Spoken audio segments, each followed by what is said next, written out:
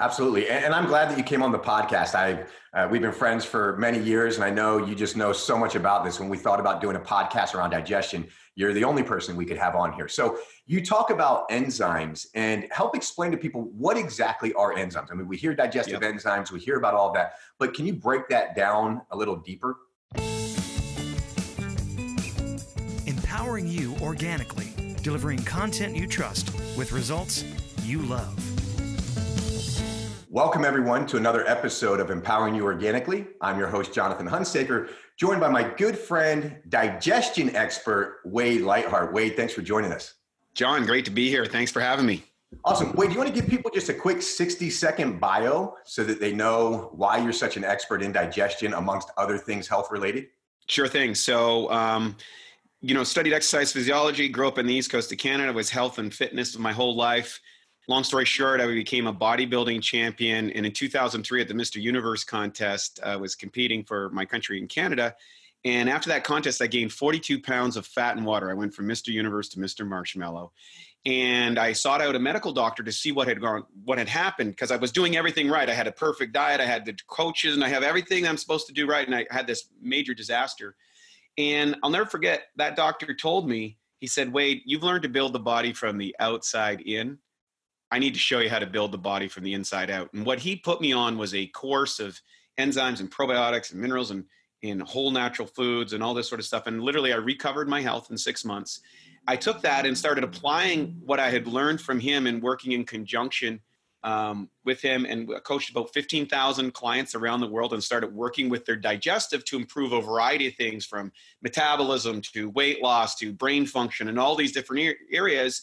And I just started to understand that the missing ingredient in what we're talking about as food experts — I'm a classically trained nutritionist — is we've missed out the whole enzyme equation, which might be the most important component of food nutrition that we must have in order to extract the food that we're going to do. And that burden has now been placed on us metabolically. And a lot of these metabolic conditions, these disease conditions that start off as gas and bloating and constipation and acid reflux, actually cascade into a whole array of dis-ease. And my messaging for the last 15, 20 years now is to go out and educate people about this critical factor in order for them to achieve optimal health. Absolutely. And I'm glad that you came on the podcast. We've been friends for many years, and I know you just know so much about this. When we thought about doing a podcast around digestion, you're the only person we could have on here. So you talk about enzymes and help explain to people what exactly are enzymes. I mean, we hear digestive enzymes, we hear about all of that, but can you break that down a little deeper? Yeah. So enzymes, there's only two things that actually do work inside the body. That is enzymes and probiotics. And so enzymes, there's about 25,000 different enzymatic functions in the body. There are catalysts for virtually every chemical reaction that goes on. So the amount of enzymes that you have present in your body is directly proportionate to the amount of chemical reactions that you can engage in the body. And there's literally thousands and thousands and thousands of these things going on at any moment. Now, traditionally, if you go into classical nutrition things, study of nutrition, whether it's a master's or a PhD or any other format, you're going to find out that enzymes are the difference between the living and the dead. The difference between stones, plants, and people is enzymes, the amount and the role of those enzymes. And so they are the most critical component to all metabolic transactions. It's like having a bank account. In other words, your ability to write metabolic checks, to build, to repair, to heal, to digest your food, to make your hormones work, to break down the smallest chemical reactions, to make your skin nice, you name it, requires an enzymatic pathway. And in today's world, we've radically compromised the amount of enzymes that we're getting from our food, the quality of those enzymes, and we've added a host of agents that actually interrupt our body's natural enzymatic mechanisms, and that is having consequences across the globe that are extremely dire. So talk to me more about that. I mean, what's really happened to the food supply that's caused the enzymes to not get as much of them? Beautiful question. Let me explain something first on a macro scale, and then I'm going to get a little bit more detailed, and then we'll get into the conversation. So first thing first, every species on the planet eats its food in a raw, natural state, except humans. So if I'm a tiger and I'm going out hunting in the morning, I knock down a zebra, I eat the entrails where all the enzymes and probiotics are present, and then I eat the carcass. Okay, because that's going to help me digest it. If I'm a bear, I'm going out into the river grabbing a salmon, or I'm going out into the field and grabbing a blueberry, the enzymes are present within that food in the raw state. If I'm a horse or a cow, I find the most enzymatically rich grasses and sprouts and stuff, because that's going to help me absorb and utilize the food I'm eating. Humans, people talk about various like paleo diets and stuff, used to forage and get a lot of blueberries and nuts and sometimes even eat their food in raw states. But food supply was always a problem throughout human history. Starvation and diseases related to deficiency, what has plagued humans up till, just relatively a few decades ago, so about 70, 80 years ago, when we ushered in the modern food production and distribution business. Now, what that did is that solved the insufficient calories and some basic minerals, because we went on a definition of what food is that did not include enzymes, did not include probiotics, and didn't involve a lot of the trace elements that we require and we now know about today. That definition of food led to the production and distribution campaign of monoculture farming. Okay, we went from crop rotation, we went to, reconditioning the soil, we eliminated that. We started creating hybrid strains of products and using nitrogen on the soil to grow foods. What that does is that caused a depletion of the protein content, because you convert protein to make the enzymes in order to create the chemical reactions in the plant. The minerals are deficient, so you drop the protein, you drop the mineral content, you drop the enzyme content, and you have more of a yield, but you have less nutrients inside that field. What happens then is now these strains would start to die off. So what did modern science invent? Well, now we need herbicides, we need pesticides, we need fungicides, and all those, just so you know, kind of go along with homicide and suicide. Then we added preservatives, we added dyes, and a host of chemicals in order to preserve these foods so that we could get them from the farm, get them to the warehouse, get them to the warehouse, get them to the grocery store, get them from the grocery store, get it to your house. So that whole chain has evolved over 70, 80 years. And the consequences of that is simple as this. We are not getting the enzymes in our food. And oftentimes we cook it. Anything over 114 degrees is cooked, or it's been pasteurized, or it's been irradiated. So the enzymatic value has been destroyed. Then we heap on these chemical components. The USDA, for example, allows 50 different chemicals still on that product and call it organic. And then we have, maybe when it goes on the shipping, there might have been other chemicals added to that truck that you're not aware of, because just because it's organically grown, if you're getting organically grown, doesn't mean it's not on the truck with the other stuff that they spray bomb when it comes across the border.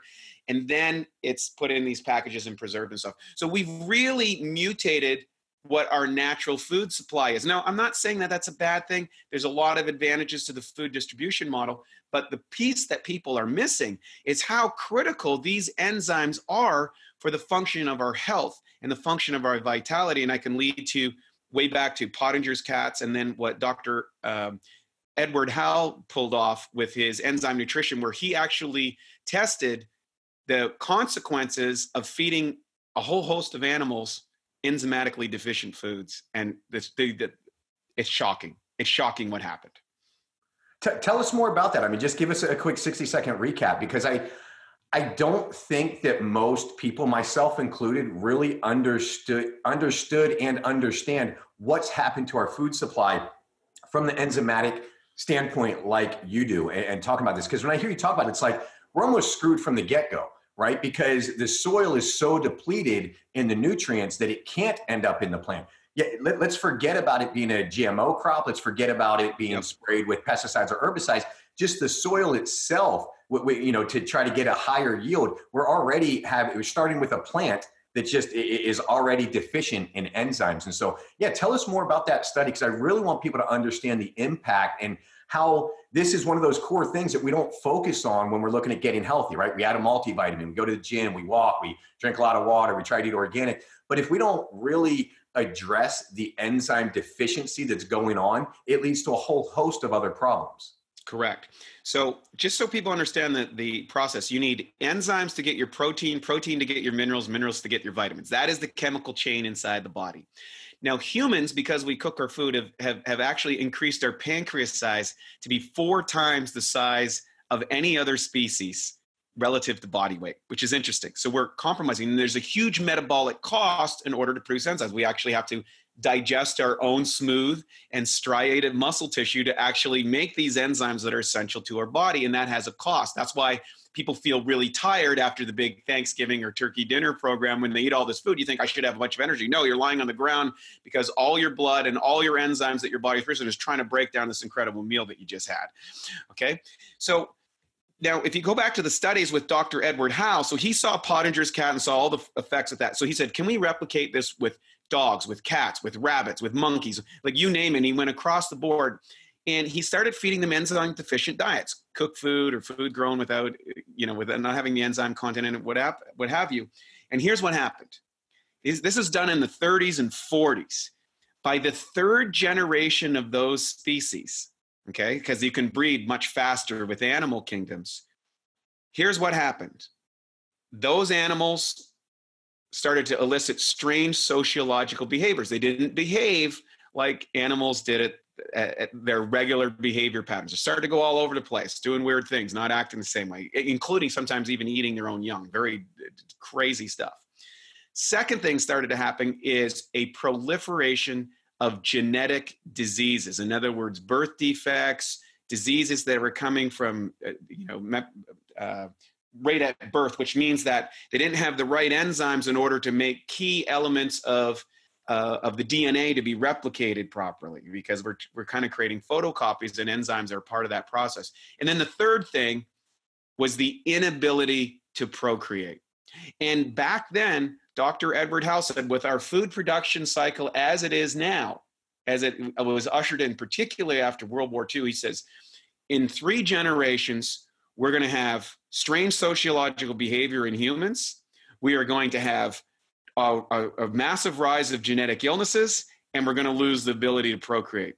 Well, if you just drive down any major city today, you're going to see some strange sociological behavior that's not conducive to what we had listed as small tribal communities. Number 2, what is the ratio of genetic diseases rising in today's world suddenly? Doesn't make genetic sense. So obviously we've altered and interrupted the natural genetic evolution of our species. And the third thing is, how many people do you know out there today that are having trouble procreating? The rise of you can just look at the data and the research of how many new fertility clinics are popping up all over the world because people are struggling to have kids. I do believe this whole thing is correlated to not properly defining what food is, because we didn't include enzymes in that, which are an essential part of life of every single organism on the planet, including humans. It's fascinating, right? I mean, something is going on, right? If you look at society, there's something that's shifted there. You look at people not being able to procreate. You're looking at all of these things. There's something happening. Cancer now, if you're born after 1960, I mean, 1 in 2 chance of being diagnosed with it. I mean, there's a lot going on, and it's not just one thing, right? It's not just insecticides. Right. It's not just GMOs. There's all sorts of things going on here. So what is the best solution? Because listen, we can all talk about, let's go eat a raw diet, right? And we'll try to get more enzymes. The likelihood of sticking with that is pretty slim. And still, if the food that we're eating is deficient in enzymes anyway, just going raw isn't the solution either. I mean, yes, it's probably going to be better than a cooked food, but I mean, what is the solution moving forward? How do people get more enzymes? Yeah, it's a great point you make there. And just to give you an example, they were doing some research and they said a peach in 1955 to a peach today, you'd need like 50 or 60 peaches today to create the equivalent of 1 peach back then. So you're right. I actually did a raw food diet for a couple of years to experiment. I'm an extremist to test. I don't just come up with these theories. I actually test them in the real world and do my own data. And it wasn't sufficient enough to replace my enzyme bank account. And the reality is because food will only contain the amount of enzymes it takes to digest that food. And Dr. Howe proposed that we have an enzyme bank account, just like a checking account. And the average 40-year-old has less than 30% of the enzymes present when they were a kid. That's why you don't have as much energy when you're a kid. That's why you don't have, recover from illness or cuts or bruises or scrapes, because enzymes are a critical part of of the recovery process and the repair process inside the body.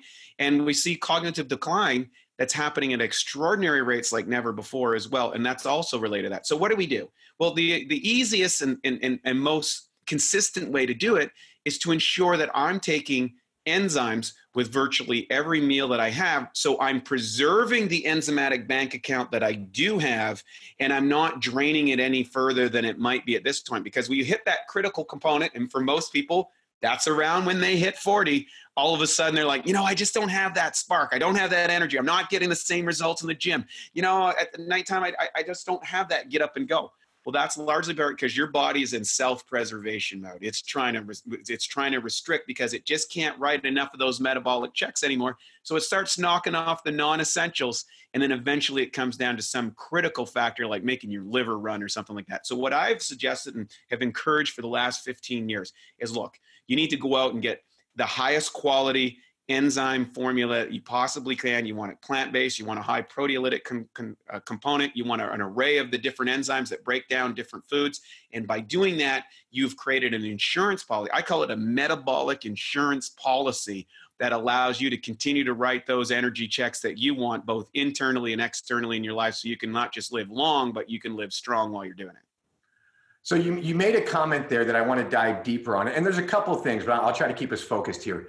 But you talked about a proteolytic enzyme. So Yes. Let's talk about the different kinds of enzymes that are out there and that people are going to find on the market. And then I want you to talk specifically about proteolytic enzymes after that.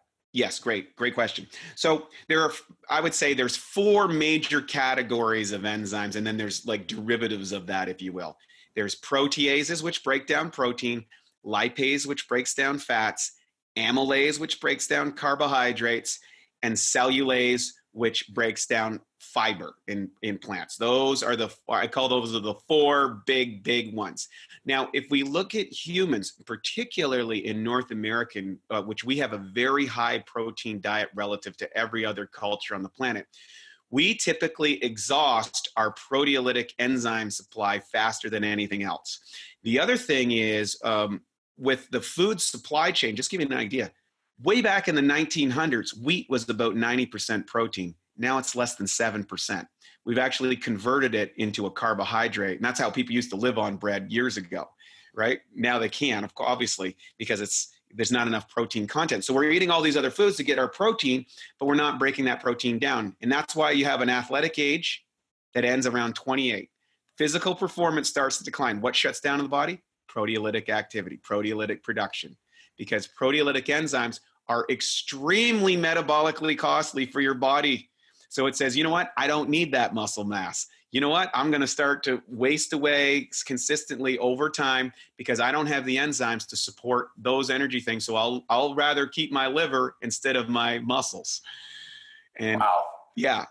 Yeah, it's fascinating, and we consume so much protein here in North America. I mean, it's talked about like that's the number one thing, and I think there is some truth to the benefits of protein. But Can you talk for a second about you talk about our bank starts to run out around 28. So what happens if I lift, right? I'm trying to consume 150 plus grams of protein.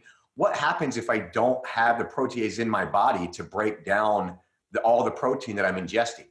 Thank you for asking that question. It's a very astute question. So here's what happens. We actually don't need the protein. We need the amino acids from the protein to constitute the building blocks. And so in order to do that, there's a very elaborate digestive process that we engage in that we just don't really think about. It's a soup. Like if you eat a piece of food, you have to realize it's a single canal from your mouth to your bum. The food is in that tube. It's not actually inside your body. And so when I eat that steak or I eat those eggs or I eat that protein food, it's got to break down, digest. And one of the most critical factors is the proteases that are breaking that down. If you do not break down that protein or any of the other components of food, but protein is the biggest enemy, what happens is that undigested protein ends up in your intestinal tract.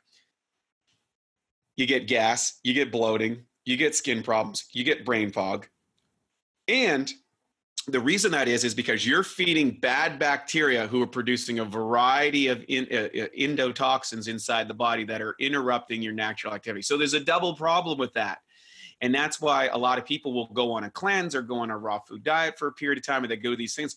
All they're really doing is clearing out the undigested protein out of the body that allows their body to function properly. And what I said is most people don't have time to do all kinds of cleanses or do as cleanses. Like most people like their steak and eggs, most people like their burgers and things in their, their chicken breasts and stuff. And that's all well and fine, provided you're breaking it down. And so the easiest way to do that is to add a proteolytic enzyme that, number one, handles all the stages of pH development, because it's a very sophisticated problem, and that ensures that it's utilizable and absorbable by the body, so you're getting the amino acids you require. And if you do that, you need less protein to get more.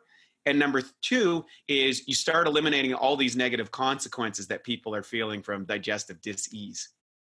And talk to me about that, because it was something that fascinated me when I found out years ago as a professional bodybuilder. I mean, you were only consuming you were competing as a vegetarian, correct?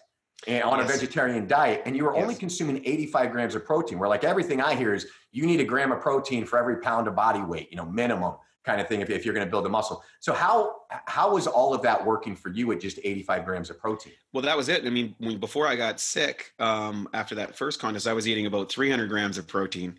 And then once I added enzymes into the body, I was able to take my protein content down to just 85 grams and still continue to be able to recover from, literally world championship level workouts. This is not like, hey, I'm going to the gym. This is like 4 hours a day, twice, 2 hours and 2 hours a day and stuff. And so I was able to accelerate my performance because I was getting the amino acids to my muscles that were allowing me to recover. That was my secret weapon that allowed me to come back 2007, win some more national championship, not have the weight gain, not have the blow up, perform better at the world championships. And from that point, we started telling the world about it because we knew we had a breakthrough. Yeah, it's fascinating to me. So the other conversation that I think about, is people that are vegan, vegetarian. It's all a conversation. How am I going to get enough protein? How am I going to get enough protein? I mean, one of the answers is you really don't need to get a ton of protein as long as you're breaking it down, extracting the amino acids out of it. And one of the ways to do that is just with an enzyme supplement, that gets enough protease in their diet, correct? Correct. That's absolutely true. Got it. So let's talk about the food that gets left over kind of in your gut, the protein that's not digested, which, by the way, when I was running to train for a marathon, so I wasn't too focused on my protein, to getting back in the gym lifting and a personal trainer is telling me to eat, 180 grams a day. The gas was unbearable for myself, and it was my own, right? Mm-hmm. I mean, so I know that there was something in there that my body is not processing right. Are other foods getting trapped as well? I mean, are the carbs and the fats being trapped, or is it mainly the protein that's staying in your gut? It can be both, depending on the type of carbohydrate, the type of fat. So one of the biggest enemies is trans fatty acids. Okay, so that's one of the reasons why that causes so much problem is if you don't have lipase to break that down. That's why some people get gallbladder sickness, for example. They get their gallbladders out because they actually just wear out their gallbladder because they're eating so many trans fatty acids or fatty foods that don't break down very well. And the body says, you know what, I'm just going to shut the gallbladder down. And you're going to learn through pain of why that's not going to happen. If you don't break down your sugars very well using amylase, okay, these are where the diabetic conditions start to creep in, right? And one of the reasons why I believe ketogenic diets are becoming so popular is because people who ate a lot of sugar as kids blow out their amylase pathway, their carbohydrate pathways, and now they just don't process carbs very well, and they have to completely go off them. The ideal situation, but across the board, the protein is the biggest challenge, because protein, undigested protein, what happens is you have in your gut, your final stage of digestion, you've got 10% good, 10% bad, 80% opportunists of the probiotics. And that's the final stage of breaking that tissue down.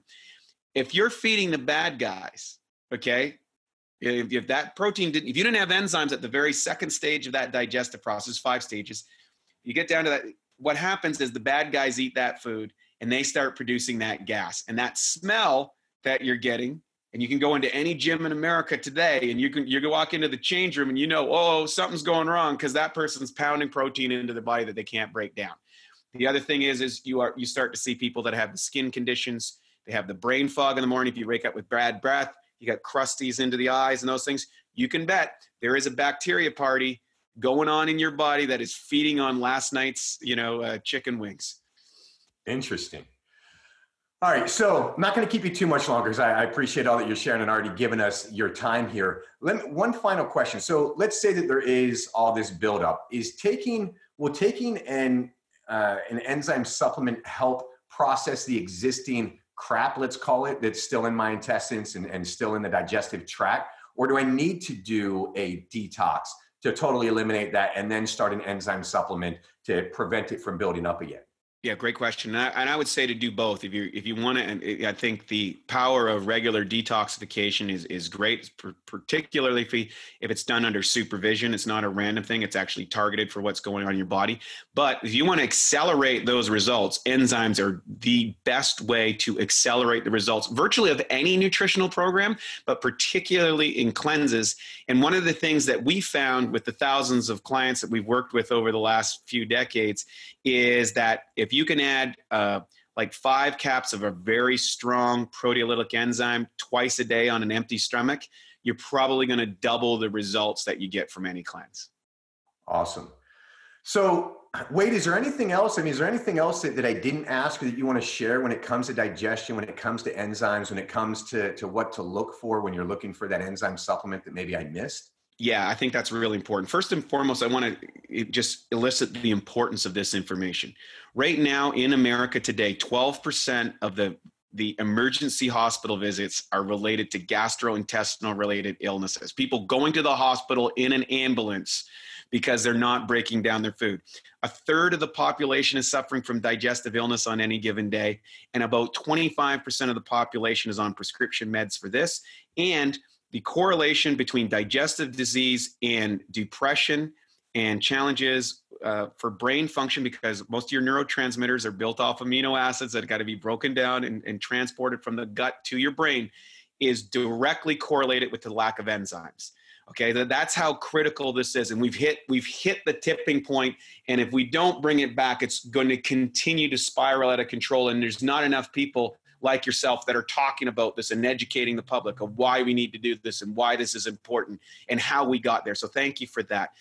The big thing is you want to, if you're looking for a supplement, you want to make sure it's probably at least half should be proteolytic enzymes. You want to make sure it has, up in that range of like 70, 80,000. If you can get up to 100,000 huts in a serving, that's great. That's the component.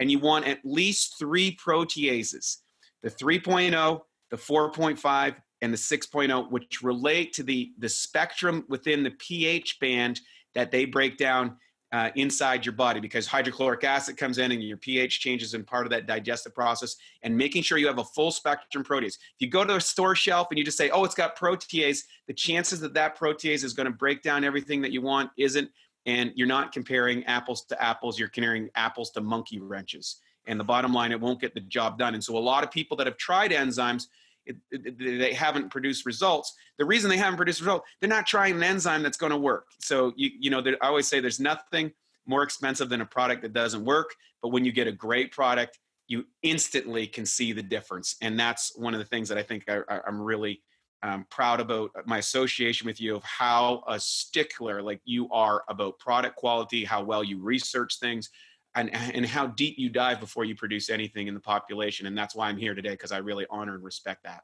Appreciate that, Wade. It's a bit of a softball. So for those of you listening, we had Wade come and consult with us. We decided to change our formula of our enzymes to make it a lot stronger. After talking with Wade, learning so much more about it, we had to do something. And so we had to change our formula. So we created P3E, and it is phenomenal. We will do another podcast talking about that. But if you want to learn more about our powerful proteolytic enzyme, you can just go to Organixx.com. If you want to go back and check out any of the show notes, watch this show again, check out any resources that Wade has mentioned, go to empoweringyouorganically.com. We'll have all the show notes, all the transcripts, all the links to where you can learn more. And yeah, I mean, this is just, again, when I learned more from you, it was a no-brainer that we had to do something, not just in creating a really good supplement, but now we have to get the information out, because it's things like this that it will absolutely impact the shift that we need to get healthier. And I think that we're on that path. I think more and more people want to be healthier. More and more people are going organic. They want to know these things, but we just don't know them. right? This isn't stuff that's taught in school. Doctors aren't required to know anything about nutrition. And so nobody ever tells us, unless we listen to the right podcast or listen to guys like you know, who spent your whole lifetime perfecting and learning all about enzymes, digestion, and all of that stuff. So Wade, thank you so much for being on this episode with us. Thank you everybody for listening, and join us for the next podcast I do with Wade. We're going to talk more specifically about our proteolytic enzyme P3E. Thanks everyone.